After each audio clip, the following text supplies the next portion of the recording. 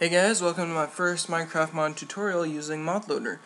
I'll be showing you guys how to make a custom block with Modloader, and that way you'll be able to send it to your friends or anyone, and all they have to do is pretty much copy two files into their Minecraft jar file and it will work. So might as well get started. So I'm going to open up Eclipse so I can edit Java files, or you could use the text editor or whatever you want. And in case you didn't find from the last tutorial, but the source files we're going to edit are on the C drive and then in the MCP_version 6 in your source folder, and then Minecraft, net, Minecraft, and source. And these are, I shouldn't have that, but all these are your Java files, so these are the ones we're going to edit. And if you've correctly copied Modloader into your Minecraft jar file before decompiling it, you should have a Modloader. If I can find it. There it is. You should have this and base mod. So, okay, we're going to go ahead and open up base mod. So just navigate to your Java source files. And I'm going to open basemod.java. And I'm also going to open up modloader.java. And I'm also going to open up block.java, just for reference. And there's one other file I need, and I need to create it, so if you go to base mod, I'm just going to, this is how I create a new file. You can do it other ways, but I'm just copy and paste it. And I'm going to rename it to whatever your mod name is. Now, when you name your mods, you want to make sure you say mod underscore and then whatever name you like, because that's just one of the naming conventions you need to do. So I'm just going to say mod underscore plutonium block. And now I'm going to open the file I just created, mod underscore plutonium block. And just, you can delete everything. Okay, so I'm working in our newly created class, and I'm just going to add a comment on the top, just because that's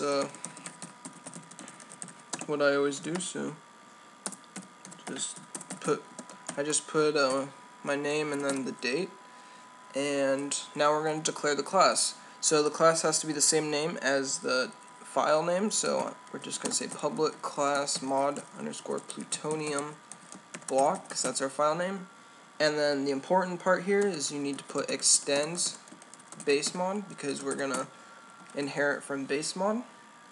And now we need to create our default constructor, and to do that you just say public and then the name of the class. You don't specify your return type, so, and then we're just going to leave it blank for now. And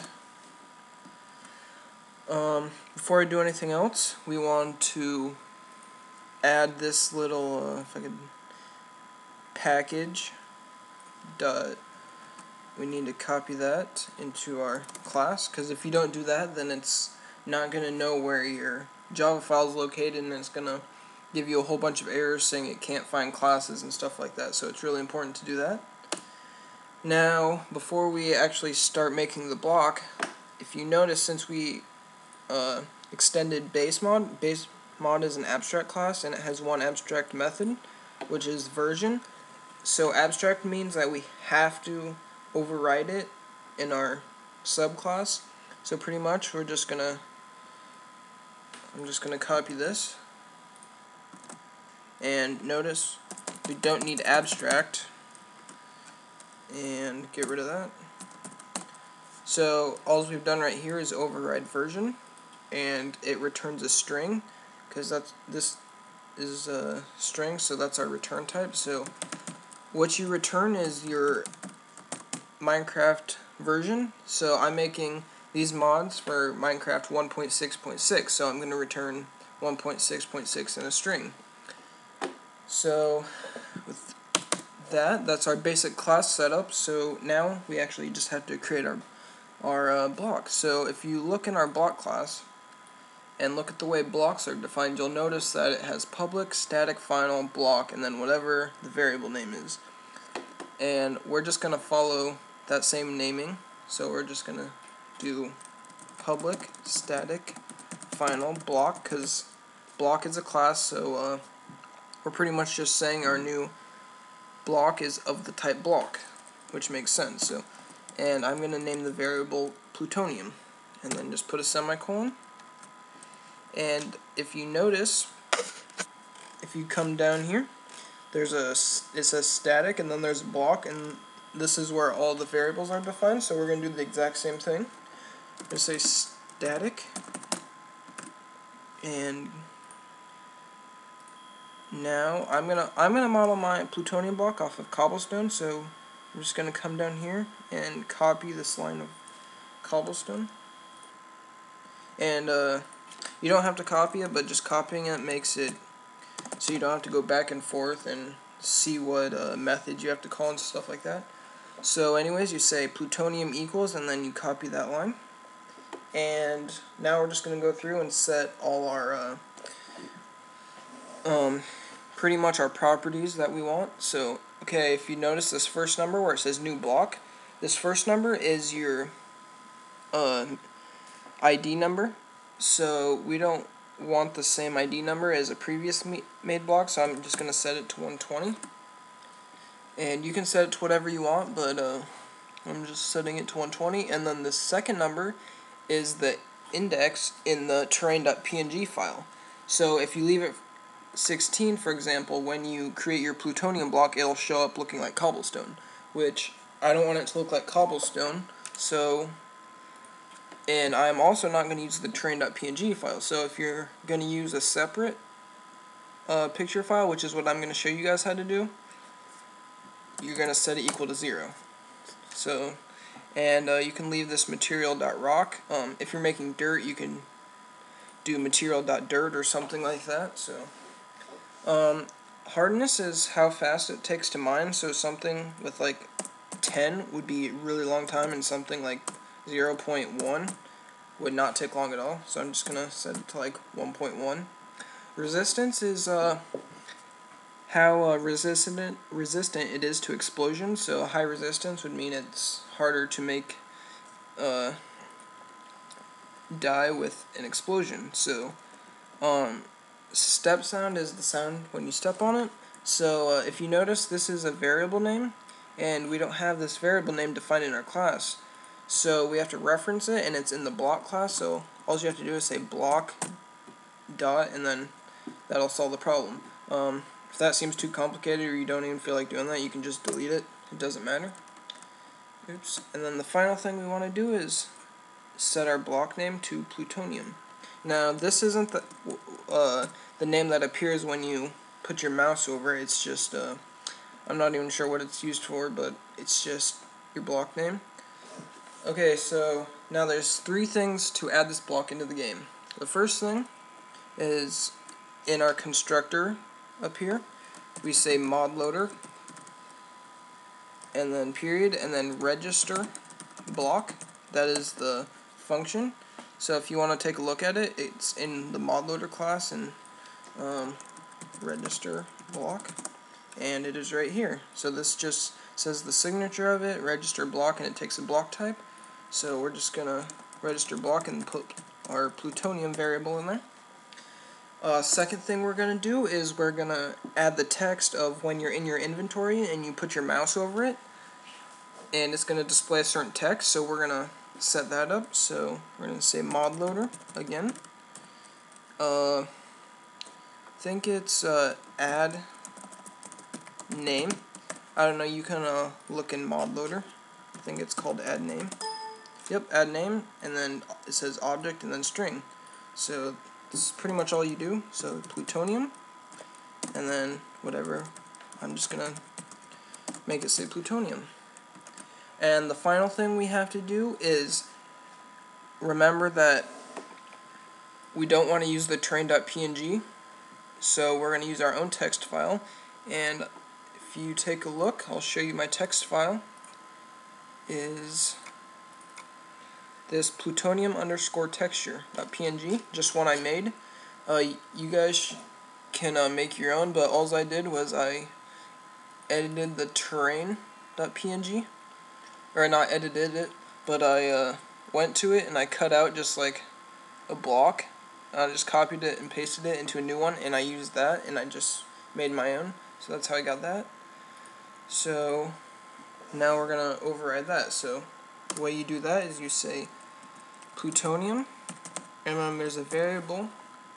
I forget exactly what it's called, so I'll look. I think it's up here. It's called block index and texture. So you just type that, equals, and then Modloader again. I believe it's add override. Let me double check. Add override. Yep. And that takes two strings. So the first one is /terrain.png because you're replacing that. And make sure you put the slash, otherwise your Minecraft won't work. And then you're going to replace it with /plutonium underscore texture.png. And just save that. I guess I already saved it. Save that and make your way back to your MCP, and we are gonna recompile it. And hopefully, if everything worked out good, then I didn't have any errors and it should recompile fine. And then once you're done recompiling it and re-obfuscating it, you have your own mod. So okay, it looks like it recompiled fine, and I'm gonna wait till it recompiles the server.